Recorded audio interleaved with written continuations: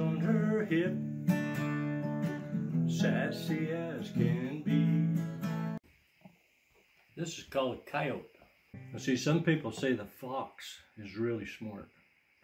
But see, we've learned that the fox isn't as smart as a coyote.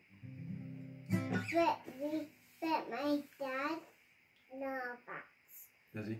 Does he know about foxes? Hi, Dad. Yes, I do.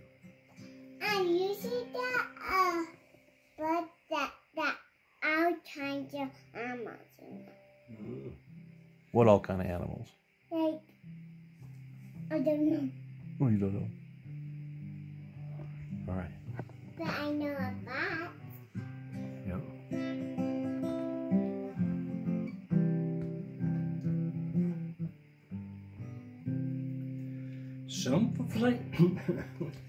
Some folks say the fox is smart as he can be.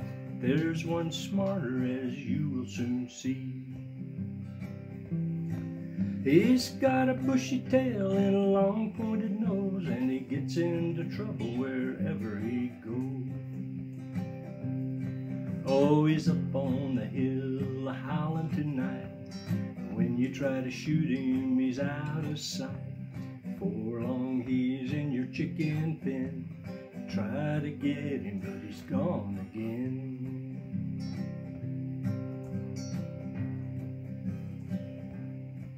Well, I mixed up some bait with a little strychnine. Told my wife I'm gonna get him this time. Next morning I was sleeping sound as a log. The wife come and told me about the neighbor's dog. Oh, he's up on the hill howling tonight.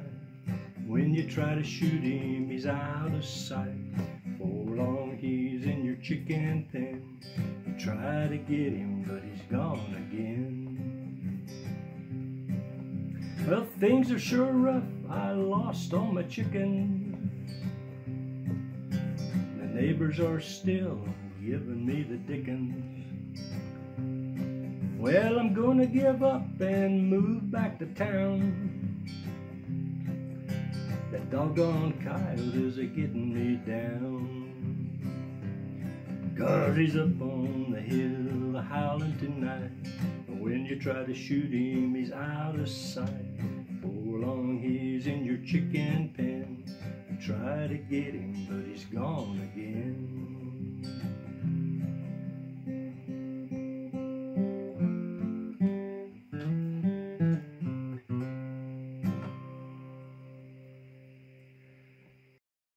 Hands on her hip, sassy as can be.